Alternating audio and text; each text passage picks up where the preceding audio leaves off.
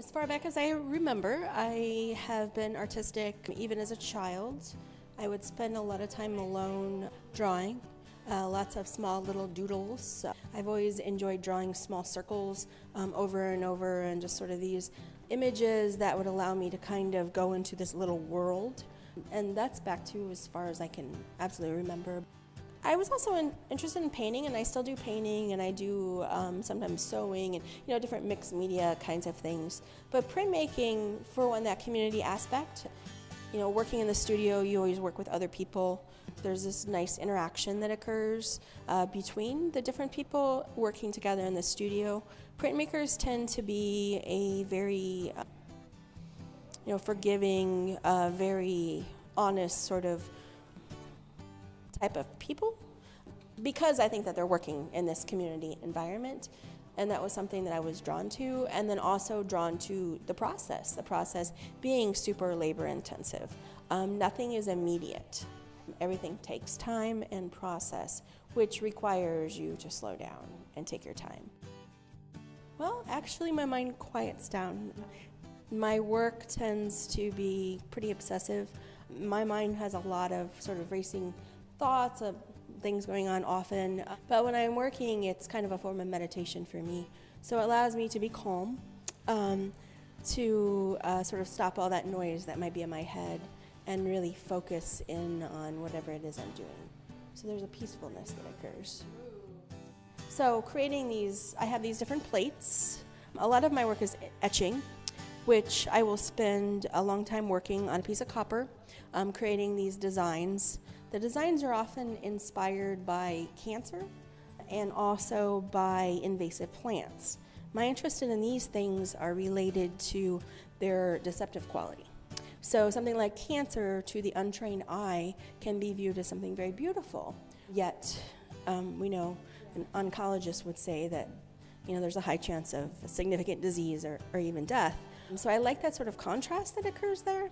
Also things like invasive plants. Kudzu is something that I'm very interested in, because if I'm just driving down in the car and I see that, I might think of it as being this very lush, beautiful vine, very green, but yet at the same time it's suffocating everything that's in its path. So I like that kind of aspect of it, things having these double meanings. So those are the things that I look for inspiration. So my image will be based on similar marks that are used for those sort of things. I'm really interested in that growth aspect that occurs with vines, invasive plants. In my large installations, I try to think of them as they grow. I allow them to grow in the space. So I will come to this space with all of this material that I've printed in this sort of assembly line process. And then within the space, I will allow the work to sort of just grow and spread across the space. And I usually spend about a week installing those shows. Without a plan, it's all about the process. It's about that they become alive in a sense, and I want them to kind of grow. So my most recent installation, called Propagation, includes several thousand layers, all hand printed on a translucent film called Art Tex, and that film is then cut out by hand.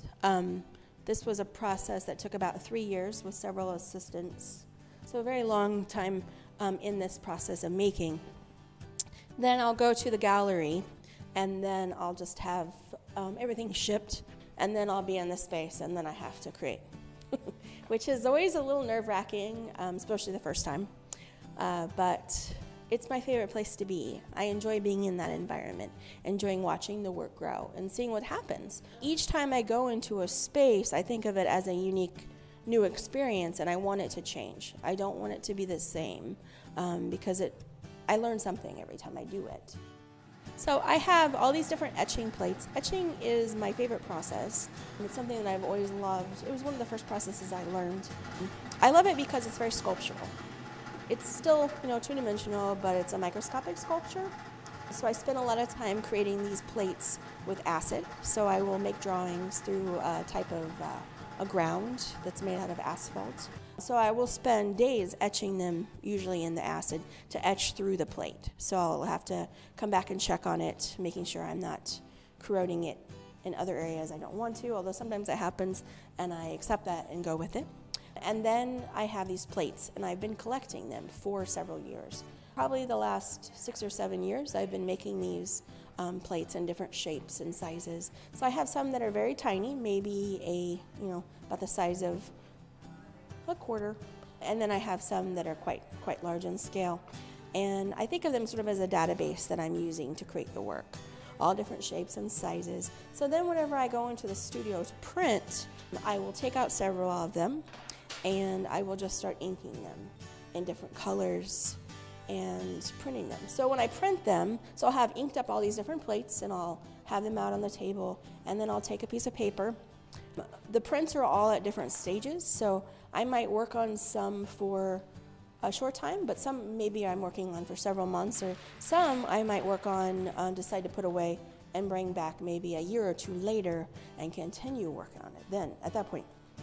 So I'll get paper that are at different states and I'll lay the paper down and I'll just kind of randomly place the plates on the paper and run it through the press and see what happens. So I'll go through this process, and then I look at them and I sit back, and then that's when I can be critical of them and decide, okay, is this done? Does this need more printing? Have I ruined it? That type of thing, and I go back and forth. Every aspect of my work requires a significant amount of labor. From the etching tends to be a very labor-intensive process. The printing process is also very labor-intensive, and the hand cutting, everything. And that labor is nice for me because it allows me to slow down.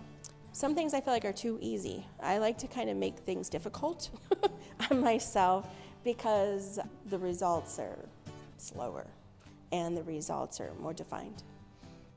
Originally, I got peace out of my work, which I still do, and I get this sort of visual representation of beauty, as well as beauty with this underlying edge of maybe destruction or the sort of dark side, that there's this kind of edge of darkness, which I like because I feel like that's very representative of life.